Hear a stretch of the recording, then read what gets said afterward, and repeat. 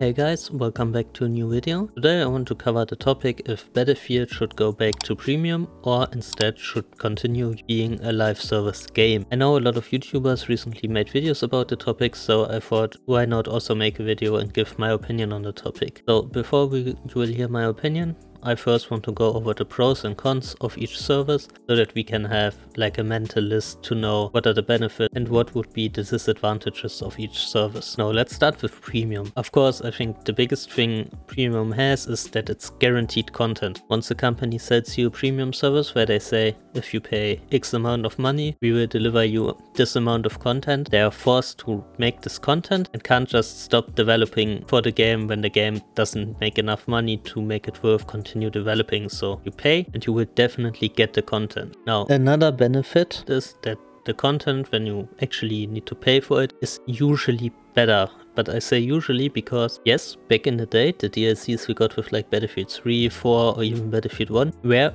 of really high quality, but just because they were of really high quality back in the day doesn't mean the DICE today would actually put in the same effort in their premium service if they were to offer one. Now as for the negatives of premium, first of all, and probably the most obvious, it splits the player base into two. Premium splits the player base into those that own DLC or premium and those that doesn't. And this can lead to having maybe empty DLC servers, since if not everybody buys the DLC, the player base that actually buys the DLC might be too small to actually fill up all the servers that offer DLC content, meaning people might actually have a worse experience if they buy the DLC, since the content they paid for they can't play, or at least not play with full lobbies. And it would also split the player base in terms of guns. If they lock guns behind the DLC, some people might use the DLC guns, and if the DLC guns are OP, then the DLC would basically be pay to win, making the game undesirable for a lot of people. So another thing is obviously it costs money, and believe it or not, but not everybody can pay 15 bucks for a DLC or like 60 for the whole premium pass. But these days it would probably be more. Back in the day it was 15 per DLC and 60 for premium, I think. So especially with how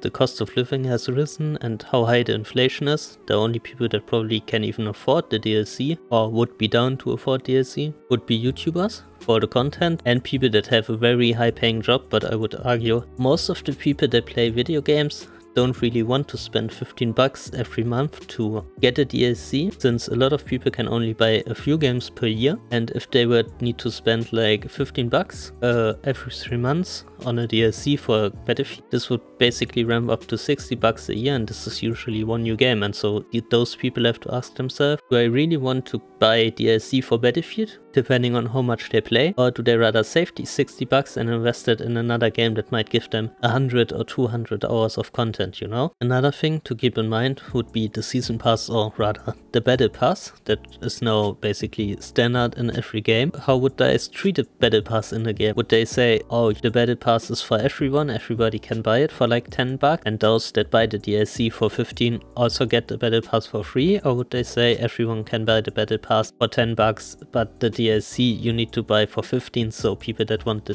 DLC and the battle pass would now spend $25 to get those contents, while those that won't just only spend like 10 bucks on the season pass? How would they handle this? But that's basically my pros and negatives for the premium service. Now let's go over to the free live service. The pros, obviously, no splitting of the player base. Everybody gets the same content at the same time, and everybody can play the same things in your game. The next big pro is obviously the content is free. You don't have to do anything for it. You just have to update your game and boom, you have access to everything everybody else does without spending a penny. And of course, you usually get a battle pass you can pay money for or grind for free, and you usually get new skins. Obviously, most of the good content in a battle pass is paid, but since it's usually that if you play through a battle pass once, the next one is basically free, since you get enough money in the battle pass to buy the next one. If you pay 10 bucks and you usually play the game every season enough to go through it, you basically pay 10 bucks for like 4, 5, 6 battle passes, depending on how many the game implements before a new title comes out. Now, as for the negatives of free live service,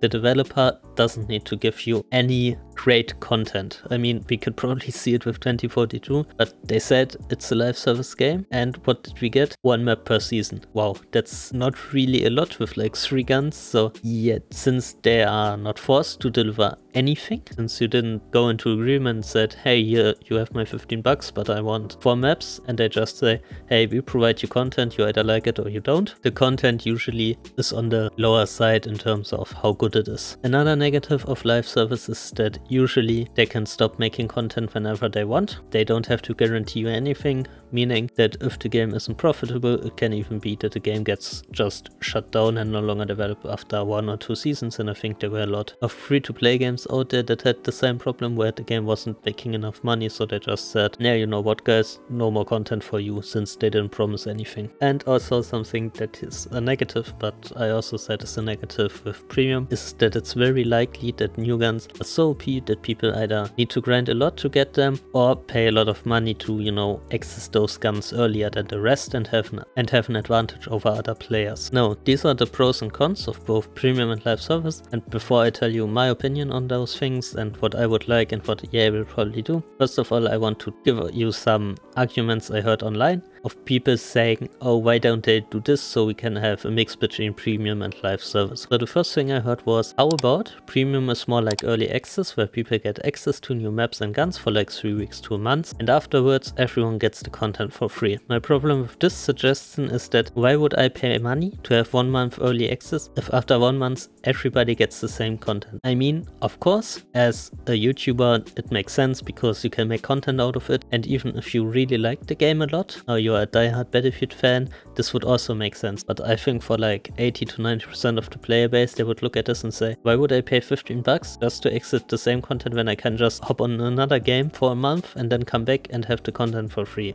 And also another thing would probably be, since the DLC, let's just say, is $15, so 60 a year, why would I spend 60 euros to access all the stuff 1 month earlier every season, just so that at the end of the year I have the same content as somebody that didn't spend those $60, and this guy for the same money I spent can either buy a new game or some cool cosmetics in the game. So I don't really think this makes sense from a monetary standpoint. Of course, as a YouTuber or a diehard fan, this is different, but for like 90% of the player base, I think this would just make no sense. And the second take I heard on it was to make the maps free, but lock everything else behind premium. And I think that's just a stupid idea. Of course, if the maps are free, you don't split the player base, but if you lock everything else, this would basically mean guns and cosmetics. Cosmetics, I think not a lot of people would care about, but guns. If you lock guns behind premium, you will probably have the situation where either the guns are so broken, so people will be forced to pay for the DLC,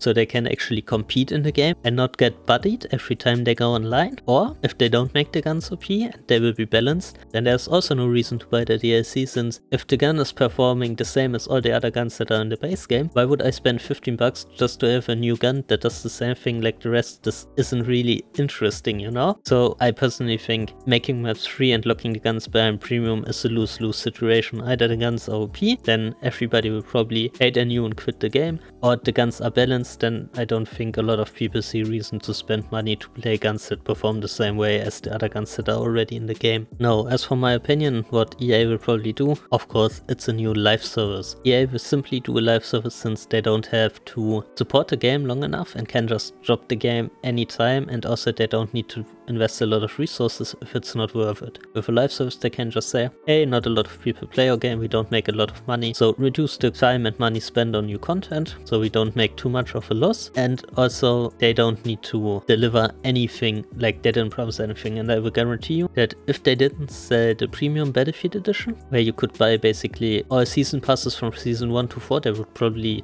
have dropped the game after launch instantly if they didn't need to like provide some content since they sold it to you. And in my personal opinion, I also think these days live service makes so much more sense than premium, since yes, the quality might be lower, but not only does it keep the player base together, but I also think what you have to keep in mind that most of your player base is casual, and most casuals don't grind one game for 3 months. Like if you do Battlefield as a YouTuber, Battlefield is probably the only game you play, or one of the only games you play, or if you're a diehard Battlefield fan. But streamers, YouTubers, diehard fans, pro players in quotation marks, since Battlefield doesn't really have a big pro scene like other games, those are just a very small percentage of the player base. And for most casuals, they don't stick around for 3 months continuously. Most people will see a new season comes out, hop on the game, enjoy it for like a month or maybe a month and a half, and then most people will go and play other games because there are other seasons in other games that people also want to experience. So, and if you pay lock the experience these days, people will just say, why would I spend 15 bucks on a game like Battlefield when I already spent 60 bucks to acquire the game in the first place, when I can just hop on Fortnite, for example, that's free and that is giving out free content every few weeks and months. Or why not hop on Overwatch? They also give out a free season every 3 months, and so on and so forth. Even Warzone. Like, I don't think in the current market premium would survive, and I would actually think if EA or DICE would say the next Battlefield has premium, they would basically kill most of their casual player base before the game is even out. But that's just my opinion. Of course, I would like to hear from you now in the comments. Do you think Battlefield should go back to a premium service? And if so, why should they do it? Or are you fine with live service even if the quality of the service is a bit lower than what we are used to back in the day from premium? Anyways, if you made it this far in the video, consider leaving a like and subscribing for future Battlefield content, since you seem to obviously enjoy the content. Thank you very much for watching, and I will see you in the next one.